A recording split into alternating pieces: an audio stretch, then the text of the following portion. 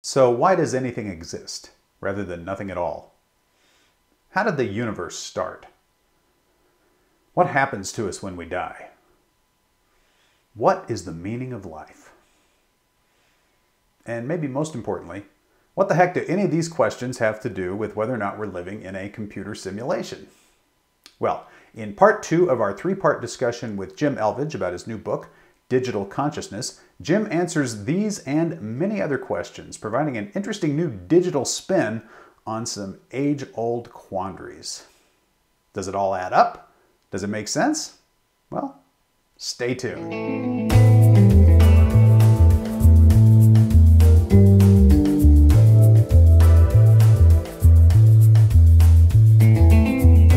Live to see it, friends, and welcome to the World Transformed. My name is Phil Bowermaster, and I'm pleased to welcome you to part 2 of our special 3-part discussion with our very special guest, Jim Elvidge. Jim, welcome back to the program.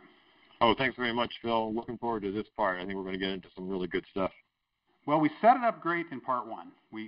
We established, I think, beyond the shadow of a doubt, that we live in a simulation, right? I'm convinced now, anyway, and I think you were pretty much there anyhow, right? So I didn't feel like you had too much convincing.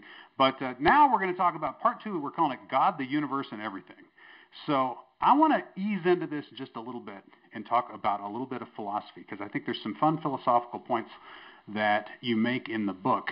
And let's talk just briefly about having an idealistic versus a materialistic view of the universe. And those words are misunderstood. I think people might think I'm talking about whether you're being greedy or whether you are a very optimistic and a person who believes in virtue or something like that. That's not what we mean by either idealism or materialism. We're talking about something else. Talk a little bit about what those things mean, and why do you think there are pretty strong arguments that one might go the idealism direction rather than materialism? Yeah, sure. Good starting point. And I'm glad you brought up kind of the nature of the words, because all the words that we use are so heavily loaded and they mean so many different things to different people. It's a really good idea to kind of define them up front, what we mean by them when we talk about them, things like simulation or consciousness or whatever. And God, those words, they carry images. The way people learn, they kind of model things in their head, they compare them to things, and everybody may have a different interpretation of a lot of these kinds of things, so it's good to kind of set that down up front for our discussion. So right. the idea of a materialist word, you could look up, say, scientific materialism, reductionism, things like that. It's the idea that there's an objective reality out there. So independent of our conscious experience, there's something physical there. We close our eyes, it's still there. If we didn't exist, it would still be there. We could actually go out and, theoretically, we could measure that it exists. What two different people measure, what 2 different labs measure, they should get exactly the same thing. So it's very objective. But that's not all. There's also the idea that consciousness doesn't have any influence to objective reality. Things are deep down based on a deterministic set of physical laws. This particle moves this way because of this interaction that follows these physical laws, and that's it. So when we talk about things like the observer effect or telepathy, to pick 2 ends of the spectrum, those things run counter to the idea of a materialist paradigm. So the people who believe in the materialist view of the world, they have to go to great lengths to try to explain some of these strange anomalies. On the flip side is idealism, which is basically saying that our reality is virtual in some way, that we're, consciousness is separate from the physical reality, or maybe the physical reality doesn't exist, or it exists in a soft way. This is more the idealistic view, and it's clearly where my philosophy lands. And I think, again, there's just tremendous evidence for that. There's really no evidence for the materialist point of view. There was 100 years ago because our instruments could only measure things that were, bouncing around at a very coarse level that seemed to perfectly follow the laws of physics. But, along comes quantum mechanics and, strange anomalies and other things, and that materialist view just doesn't work anymore. It's just been hard to let go of for a lot of people.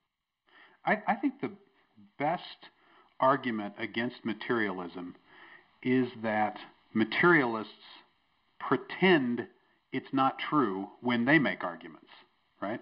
It's like, what is more pointless than, if you're a pure materialist and you believe everything is deterministic, than trying to talk someone else into something, right? Mm-hmm. Than trying to tell someone else this is what you should believe, right?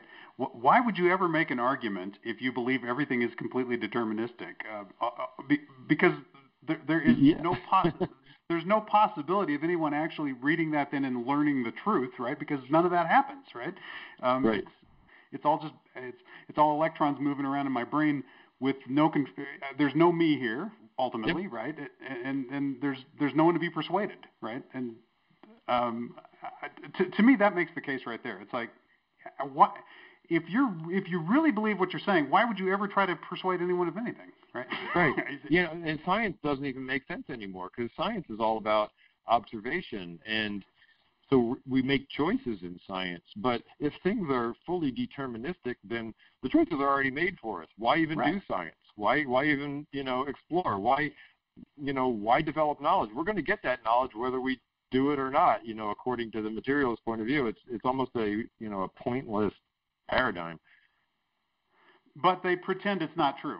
When it comes to the intellectual stuff, they pretend, or it's like they don't think about it, right? So then you've got this really interesting case where you got people who are hardcore materialists, and the hardcore materialists have really surfaced in recent years. When Stephen and I did our show about the Mandela effect, we talked about this a little bit. I guess it was middle part of last year, and I observed that there's no Wikipedia article on the Mandela effect. If you look up the Mandela effect in Wikipedia, you get sent to an article on, I think it's called false memory. And I'm like, okay, well, I understand that, that's one school of thought as to what the Mandela effect is. And in part 3, we'll get into what's going on with the Mandela effect. But it's been widely noted that Wikipedia has been taken over by a group of kind of James Randi devotees, right? People who are kind of on the hard line side of skepticism and come from a kind of an almost radical materialist view of the world. And I loved what you wrote in the book about and I've got the acronym wrong here, I know I do, but it's the Church of Logical Objectivism and something Orthodox Skepticism, right? And it spells out clowns. Tell us about these people.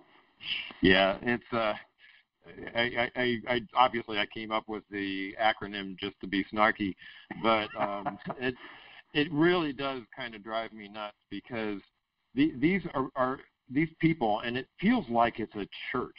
It feels like it's a dogmatic religion that dare anybody challenge anything of their dogma. You're going to get the wrath of the the head of the church, who's James Randi or Richard Dawkins or whoever. And, so then they start insulting people like any scientist that goes out there and pushes the boundaries of some of these ideas. They are called a pseudoscientist, even if they've got, impeccable credentials and they've used the scientific method, double-blind studies in their experiments, all of that. They still get hammered by these people, and it resembles a cult more than anything else. So, it's an ugly aspect of things, and you're right. For some reason, Wikipedia has gotten an awful lot of these contributors to it. They're not very open-minded. They're not really looking at all the data very well, and somehow they've kind of latched onto this materialist idea. Well, they're real quick, it seems to me, or at least there's a group within them, very quick to slap a label like pseudoscience on things, very quick to tell you that what you're reading isn't something you should take seriously. It's become a very kind of slanted editorial thing they do over in Wikipedia. But I think you're right when you say it's a religion. It's at least a very powerful ideology, right? It is. That it's turned into. And I wonder, have you thought about this? What do you think is the appeal? What is so appealing to people about that kind of, almost rigid materialism? What makes that such a popular way of looking at things? I think it feels safe and logical to them, and this is where my universe solved and digital consciousness world kind of spills over into my day job world. I'm a kind of a leadership coach, and I've spent quite a few years like helping companies transform. And in today's world, I think the Army calls it VUCA: volatility, uncertainty, change, and ambiguity. We deal with a whole different world than we dealt with 100 years ago. 100 years ago, there wasn't so much complexity. There weren't so many interfaces. There weren't so many people talking about different things. There weren't so many challenges. There wasn't so much ambiguity. Then we just networked everybody together, and again, Moore's law has caused the speed of communication and knowledge gaining to be just tremendous now. And so now we're filled with ambiguity. And so in the face of that, there are certain kinds of, if you look at sort of like the evolution of a human mind, as a child, we focus on certain things and we learn different things.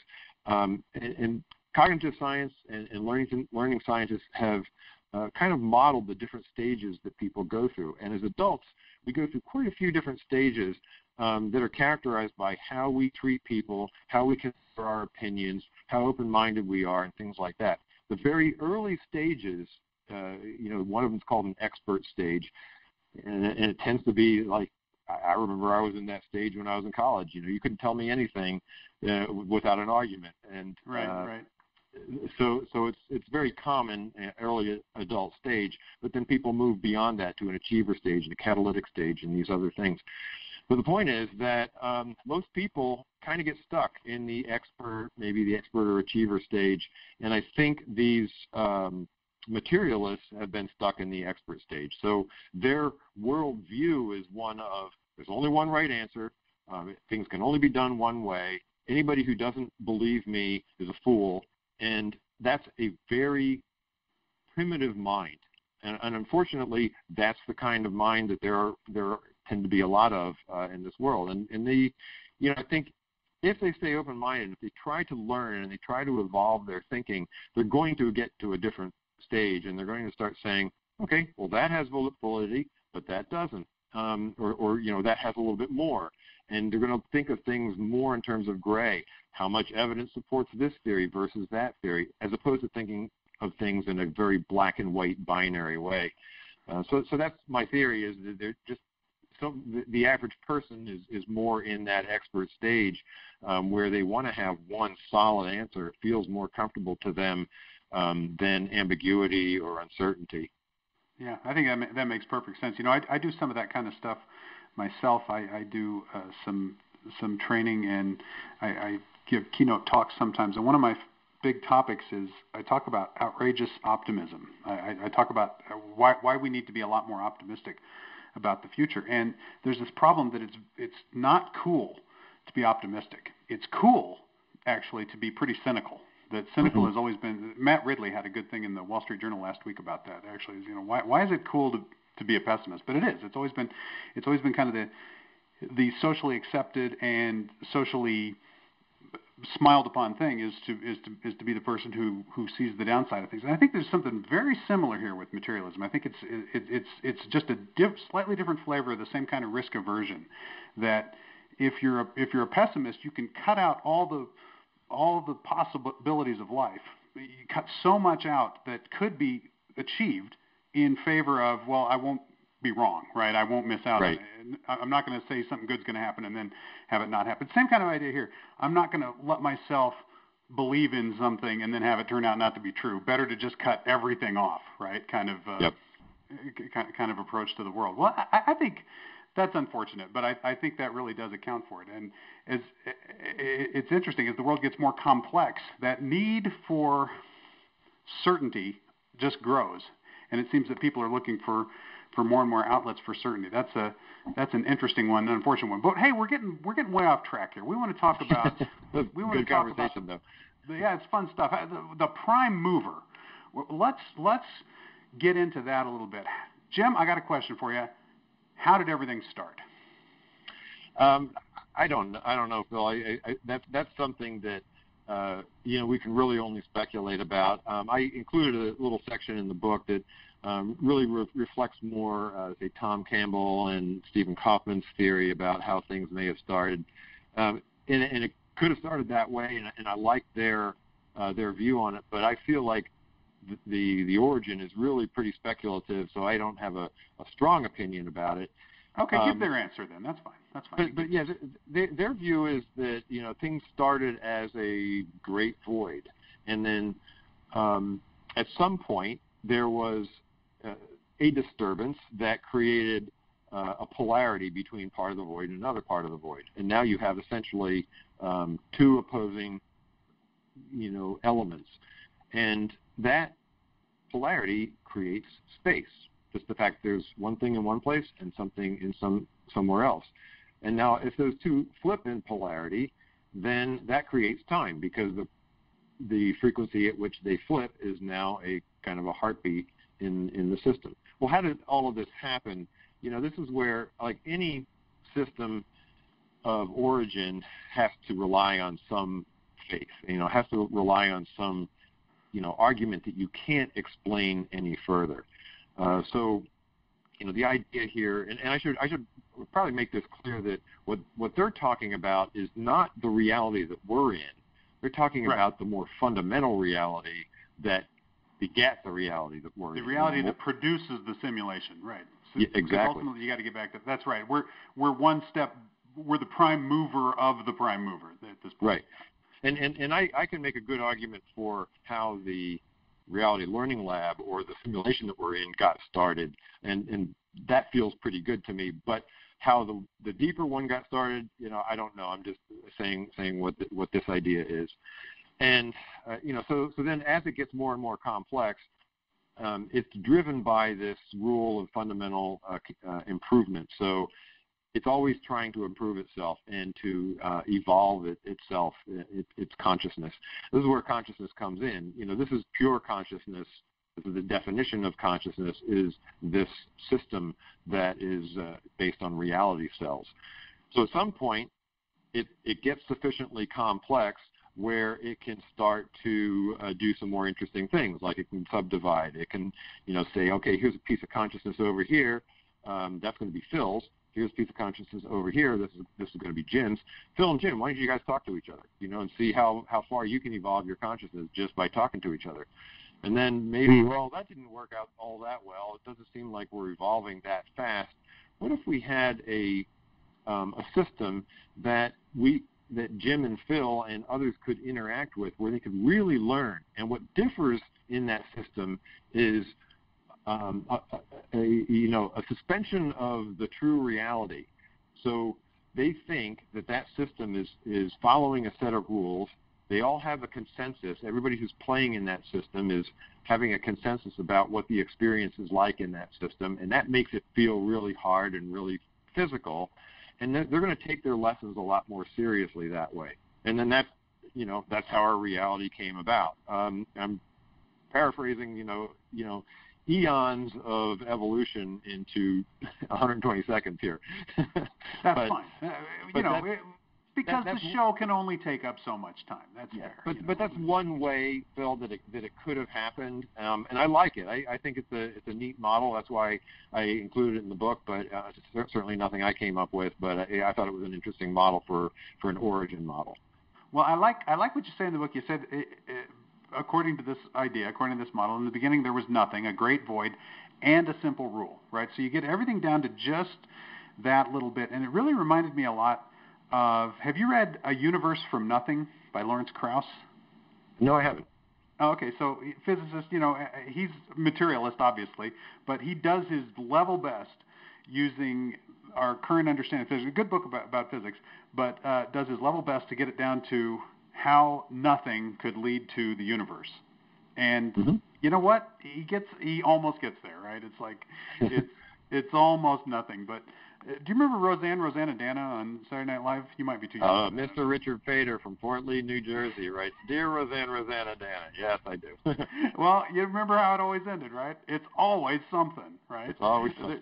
There's something, and no one can apparently get it all the way back to nothing. You got to start with something. And I'll tell you, if you're going to start with something, a void and a rule is about as close to nothing as you're going to get. I think these guys may have topped Lawrence Krauss there. Although I recommend that book. You might want to read. I think you'll find some interesting ideas in there. So pushing on just a little bit to that evolution that you described, you end up with the setup that we currently have, which is that fundamental reality and the reality we're in. And we've got this quote from Thomas Campbell. I'll just share this. He says, "The digital world consists only of organization, nothing else. Reality is organized bits." That's kind of what we were talking about in the first show. Now, those bits obviously have to be resident in some kind of substrate if we're talking about information technology.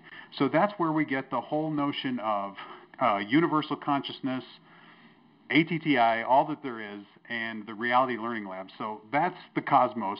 Could you draw a quick picture of everything for us there, Jim?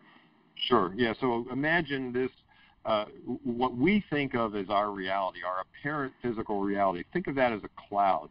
I call it the Reality Learning Lab. That cloud exists within a much larger cloud, which is all that there is. And that outside of our Reality Learning Lab is a truer reality. So it's kind of like, the analogy would be, I go into a computer lab, I pop on my virtual reality goggles, and now I've jumped up a level into a simulated world. That's kind of what we're talking about here, differences in levels of reality. The deeper reality is all that there is. Some people could use the word God instead of all that there is. By some definition, that is what God is. We tend to think of God as an entity, but we can think of it a little bit differently. So I like to use the word all that there is. So that's the bigger cloud. That bigger cloud consists of the Reality Learning Lab, but that's where our consciousness is. Our consciousness is out there in the bigger cloud. It's not coming out of our brain. It's not in the Reality Learning Lab. The Reality Learning Lab is just that. It's just something that we interact with other individuals with. Our consciousness is out there, which means that we're ultimately immortal, because somebody could theoretically go in and scramble up the data that makes our consciousness, I suppose. That would make a good movie. But the mystics and all the other evidence that kind of supports this, or the confluence of ideas that support this idea, they all say the same thing. We're all connected. Well, this is how we're all connected. We're all part of that, of all that there is. That's how we're connected. But at the same time, we're also individuated, because we are a subset of that, and that subset is our unique consciousness. I mean, this explains reincarnation. It explains past life recollections. It explains a lot of the more metaphysical anomalies, but it also explains the observer effect and some quantum mechanics anomalies, and I'm sure we're going to get into some of that stuff too. Well, absolutely. I want to talk about this a little bit. I've got a lot of questions about individuated versus universal consciousness, because it's a really fascinating idea, and as you said, it does resonate with a lot of kind of pre-existing ideas from the realm of religion and spirituality. When you talk about God versus immortal souls, or when you talk about kind of a what's it called, a pantheistic view of the universe, or there's this idea of I can't think of the term now. It's this consciousness that permeates the whole universe. Panpsychism. Panpsychism, yeah. All these ideas that come up either in science or on the metaphysical side. This really resonates with a lot of those ideas. But before we get into that, I got a couple of questions now, just on kind of the setup, okay? Just on the architecture here of everything, of ATTI, all that there is. So we got the universal consciousness, and then we got the Reality Learning Lab. We are in the Reality Learning Lab. We are individuated consciousnesses that exist in the greater substrate, but we're here now, right? We're in this one and we're experiencing. One analogy would be we're playing a computer game, for example, right? Living in this reality. Now, when you say that elsewhere in the book, when you say that reality is digital, you're saying that the Reality Learning Lab is digital, right? I mean, is it possible that ATTI and consciousness itself, that those are continuous? I suppose that you could say that there's a continuous substrate that creates digital pieces. And I talked before about the layers of the rock in the pond as an example where digital or discrete can create continuous, and continuous can create discrete. That's possible. However, it doesn't make sense to me. Why search for a continuous model when continuous means infinite resolution? It means those infinities again. If there was a system that was driven by a fundamental rule of continuous improvement, and it needs to modify itself in some way, it's a lot simpler to modify itself if it's composed of reality cells or bits, as opposed to composed of infinities.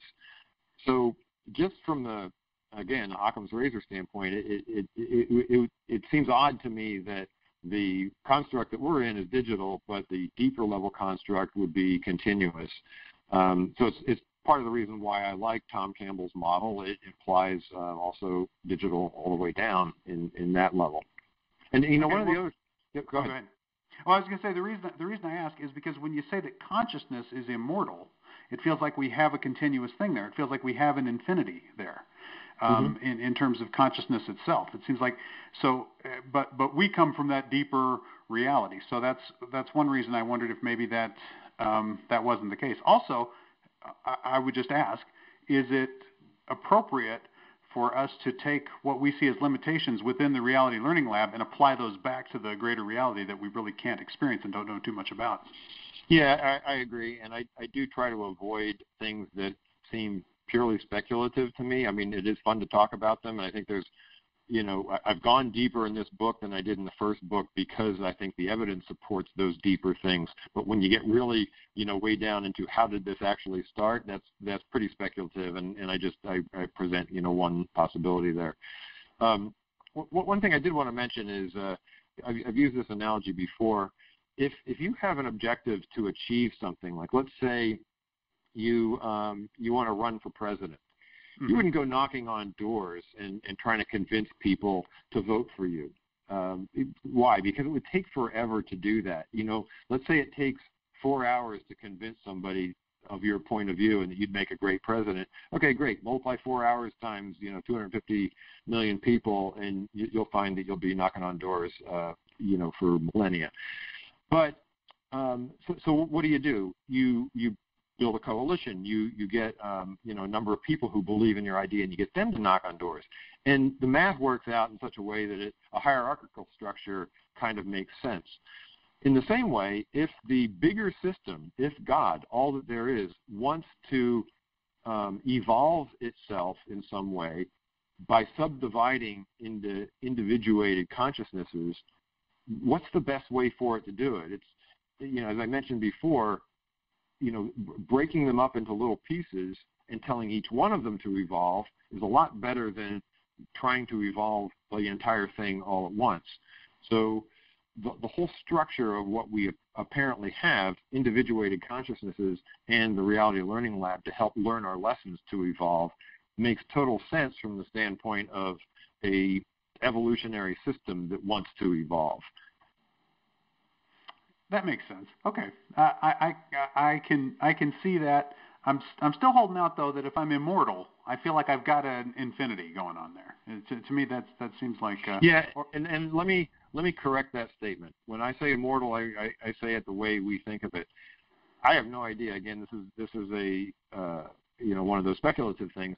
I have no idea when it goes very, very far out how long the consciousness might exist.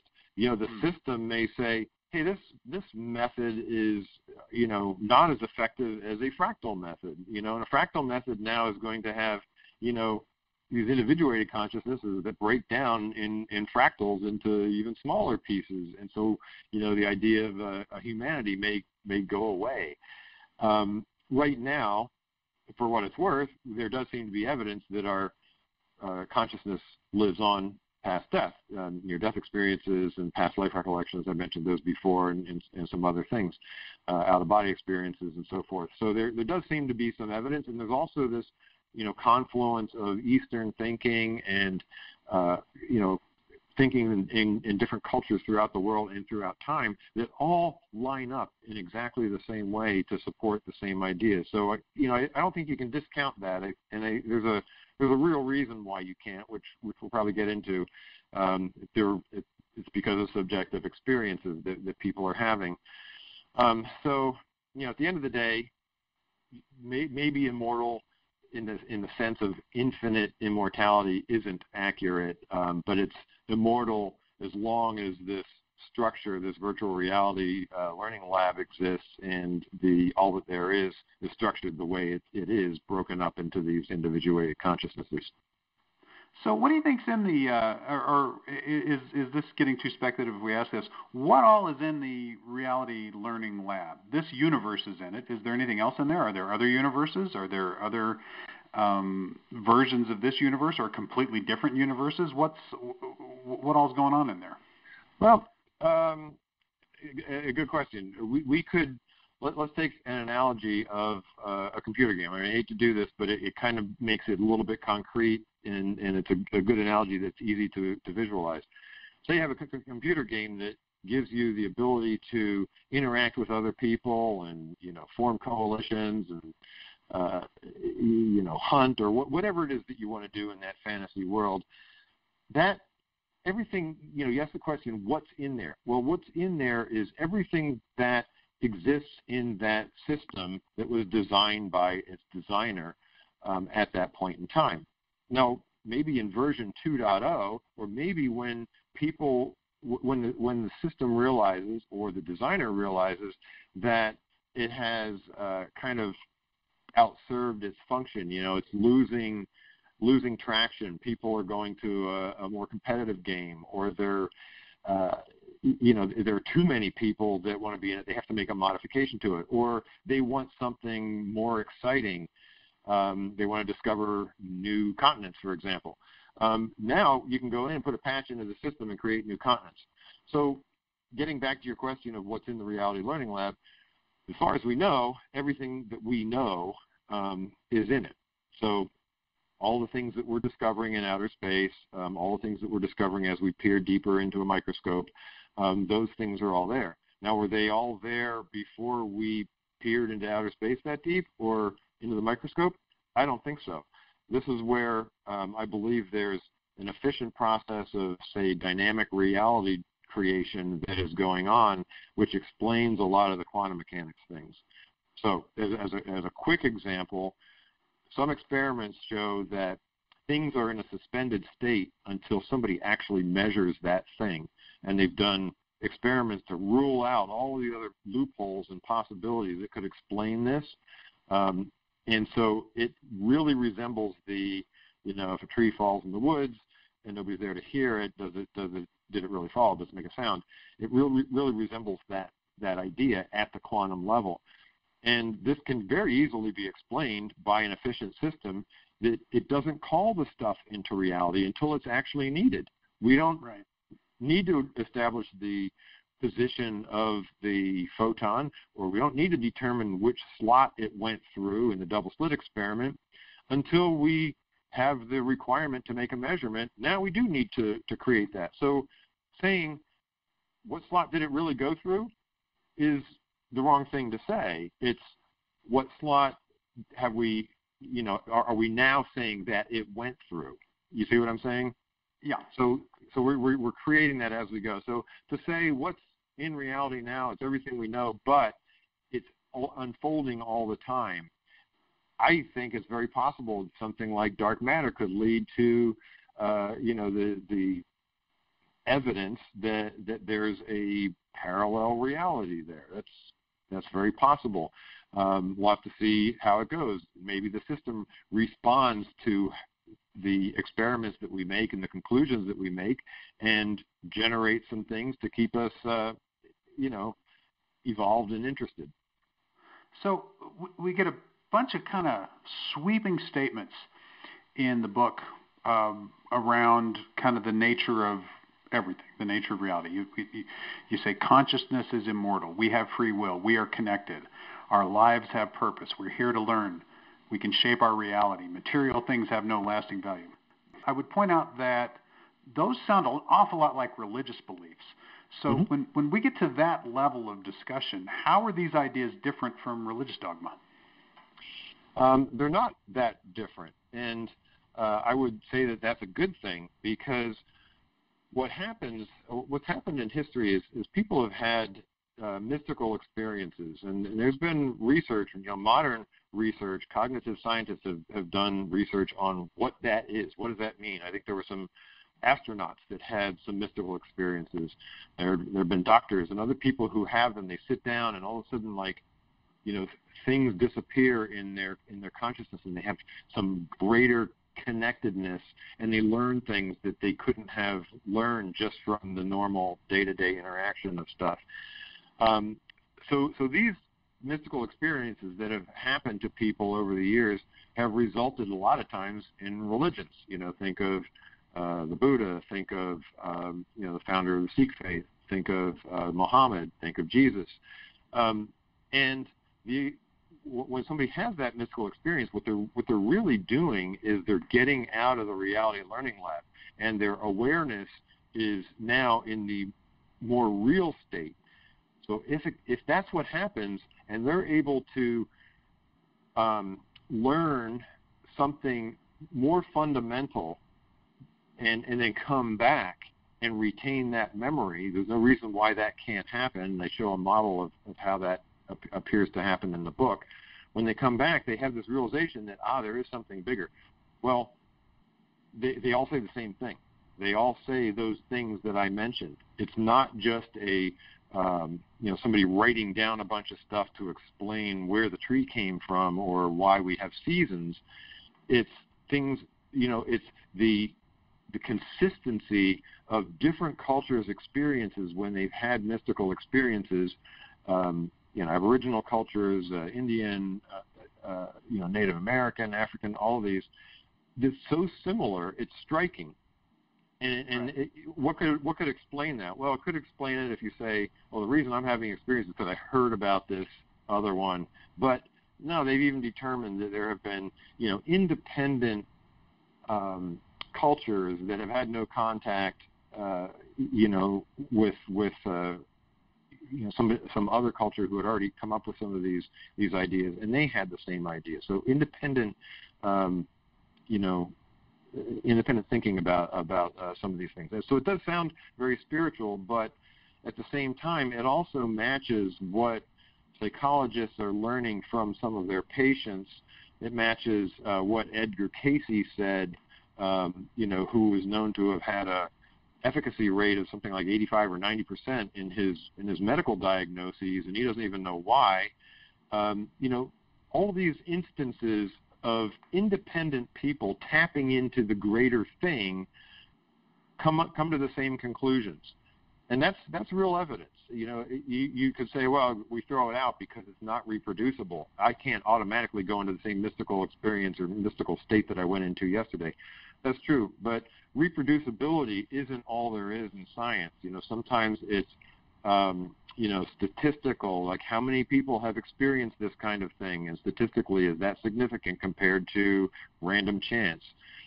So, I'd be careful of thinking that it's not pure science to just, look at a confluence of ideas and think that is something that's, it's a significant piece of evidence that tells us something about our reality. Yeah, one could make the argument that this comes from a collective unconscious, right? That this is somehow programmed, and it's kind of evolutionarily built into us. But then you still have the question, why? Why would we have that in our collective unconscious? Where would that have come from, and why would it be there in the first place? But my actual question would be, would you agree that there is a qualitative difference between what we're talking about in this discussion than what we talked about in part one. I feel like that's a little more cut and dried. When we make the case that it's simulation, it seems like we've got to, we talk physics and we make an empirical case. Here we're doing something a little bit different, and I wonder, can we be as certain, I guess, about this one as we are about the other one, or is this one a little bit more up for grabs?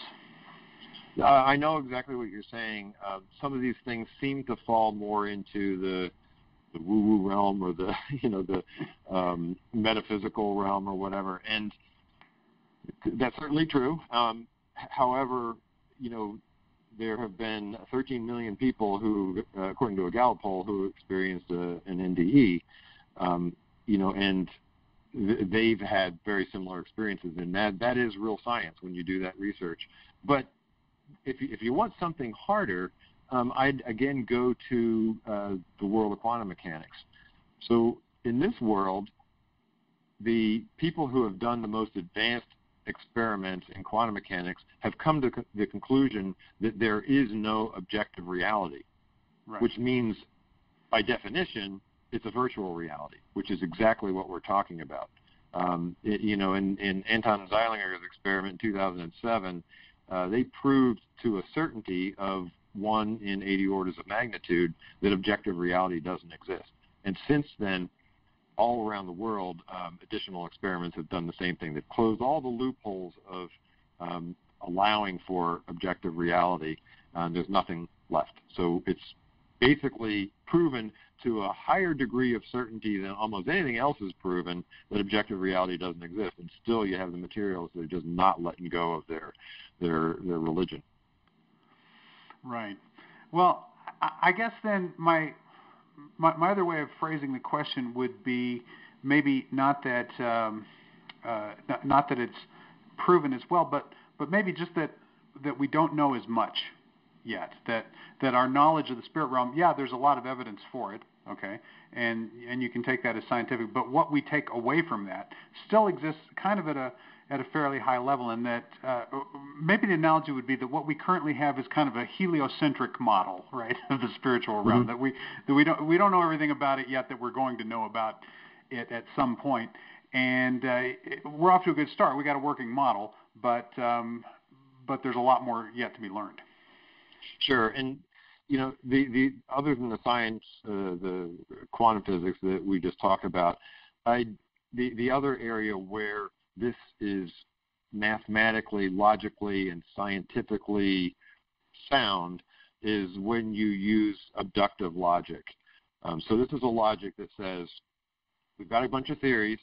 Which theory is the best fit to what's out there?